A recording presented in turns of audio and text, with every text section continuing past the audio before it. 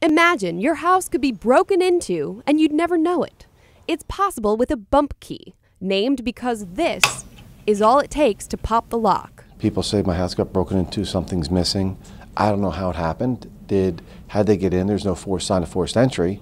So then they start looking at other sources. Was it someone who maybe had a key to their house? They start thinking of, was it a housekeeper?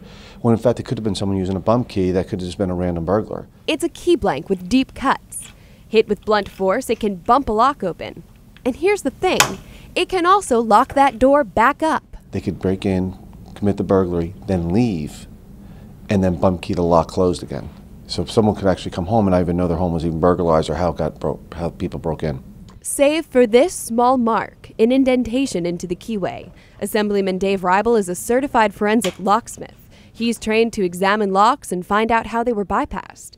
He's sponsoring a bill that targets people who make, sell, or buy bump keys. You know, we've had laws for Slim Jims and other things that have been used to break into cars.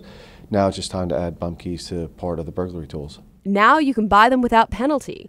This set of 23 goes for under $50 online. Rible says that would almost always do the trick. That's because the key doesn't have to match the lock exactly. The sizes just have to match. If they have a couple minutes, they can sit there and try the different keys to find out which one goes in, and then they go through the bumping process. You could have one of these bump keys and not be charged with a crime. The bad news is the bump key may still be around, but this time the bump key owner goes to jail. Under the proposed legislation, it would be a fourth-degree crime to possess a bump key, a disorderly persons offense heaped on anyone who manufactures or sells them. Fourth-degree crime, you're automatically fingerprinted. Now that person's put into the system, and that gives law enforcement better opportunity that they may not have committed a crime at that point, but once they're fingerprinted, their fingerprints are stored into a database that 3-4 months down the road, a fingerprint's looked at a burglary scene. Now at least we have that person in the system. I've had a number of customers say they've had their locks either picked or bumped. The Assemblyman's cousin and namesake owns a locksmith shop in Point Pleasant. He said he's seen evidence of locks bumped in the area. Associated robberies? Hard to prove. Over time, any key will mark a lock, making it hard to prove a bump key was used unless the locks are new.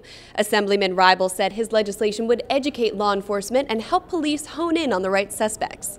In the meantime, he suggested New Jerseyans look into buying high-security, bump-proof locks. For NJTV News, I'm Erin Delmore.